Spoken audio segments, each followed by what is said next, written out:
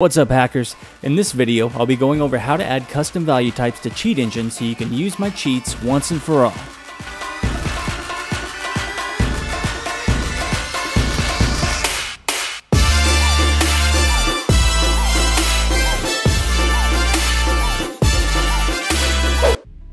Okay, so the first thing you're going to want to do to make sure we're all starting from the same point is to go inside your Cheat Engine folder and then find the CE reg reset file. So run that. That will reset your Cheat Engine settings, just so we're all beginning from square one. Okay, go ahead and open up Cheat Engine. It'll probably ask you if you want to try the tutorial, just say no. All right. Now just go ahead and select any process.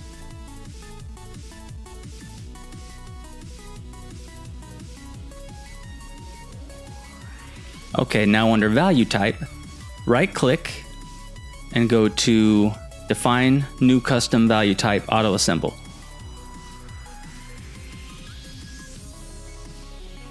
Okay, in this window that comes up, you can just wipe everything in it. Just Control A, delete. And so I'll include links to all the different types. So let's add the first one, Byte Big Endian. So you'll just come in here to the first one, Control A, copy everything. Go back to Cheat Engine. Paste it in. Click OK. And there you go, one down. Now you just do the same thing for the rest. Right click, define new custom value type. You can wipe everything in there.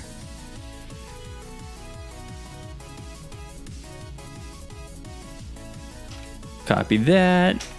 Nope.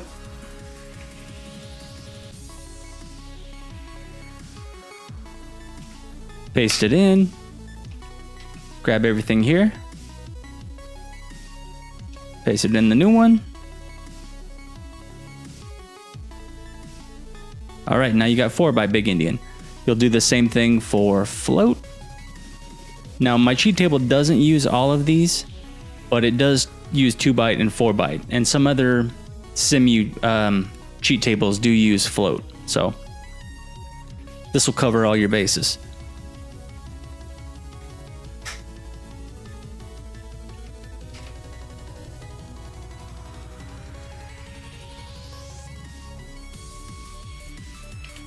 Again, we're just deleting everything when we start a new one.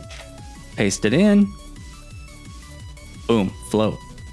So now we've got 2Byte, 4Byte, and float Big Endian.